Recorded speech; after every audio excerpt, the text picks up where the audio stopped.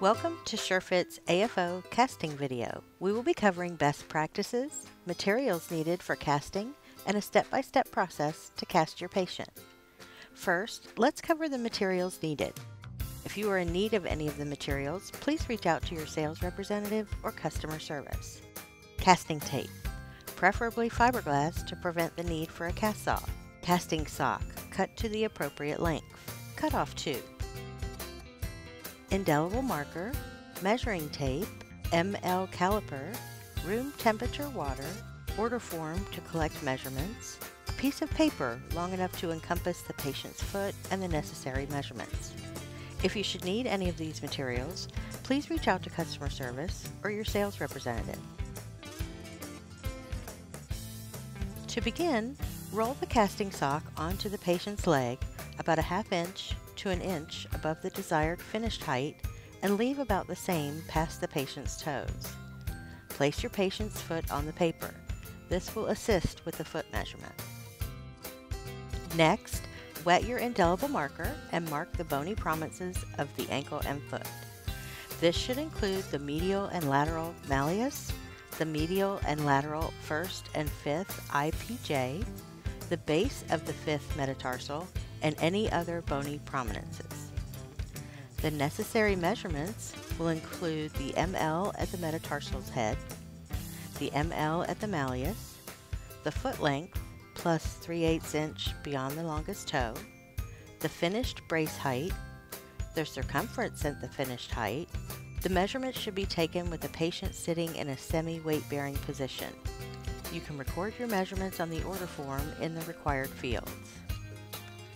Using your caliper, measure the patient across the foot at the 1st and 5th metatarsal heads and the apex, the medial and lateral malleus.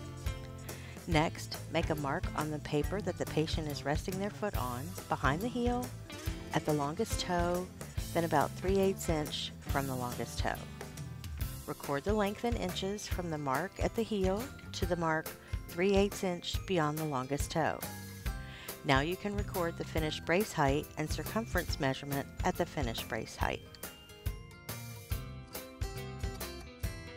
Casting technique. Quality input equals quality output. Depending on the size of patient's leg and the desired finished height, you may want to have 2 rolls of casting tape nearby. Using room temperature water, submerge the casting tape for just a few moments. Next, pull the tape out and gently squeeze excess water into your container. Your patient can hold the top of the casting tube, or you can use a piece of tape to hold in place at the top of the tube. Start wrapping around the calf, just above the finished height of the brace.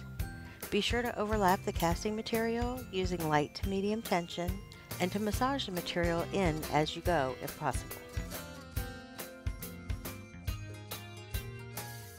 As you wrap around the heel, you may want to pause and lean over to ensure you have captured the Achilles area and plantar aspect of the heel. Remember, the patient is in a semi-weight-bearing position and it's not necessary to apply significant pressure during the casting.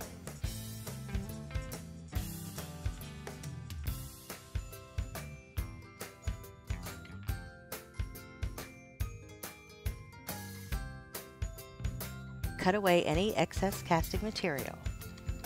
Next, we begin smoothing the cast. This is necessary to ensure the integrity of the casting material so that the layers bond and hold the form of the patient's foot and leg. Using light to medium pressure, work the casting material around the entire cast, taking extra care around the heel and bony prominences. Position the patient's foot into the finished position while the casting material sets. Patients have a tendency to roll their feet and knees in or out during the casting time. You may want to assist your patient by laying your hand on their knee to help them stay in place. This will ensure the best possible outcome.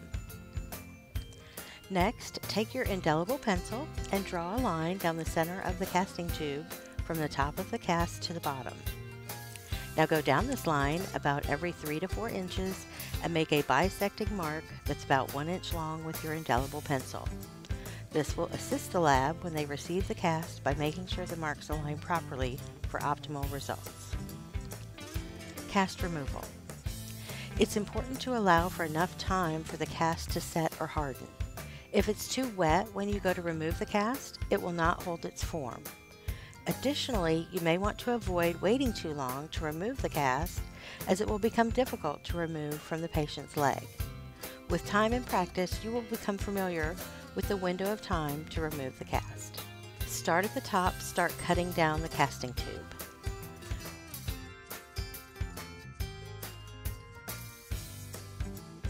Just prior to reaching the foot, start at the toes section and begin cutting along the tube until you get to the leg section.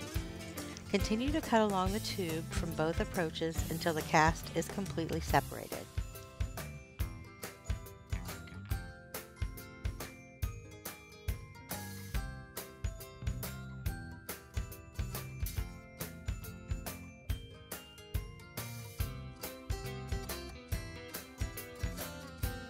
Pull the casting sock up and over the top edge of the cast and cut the casting sock.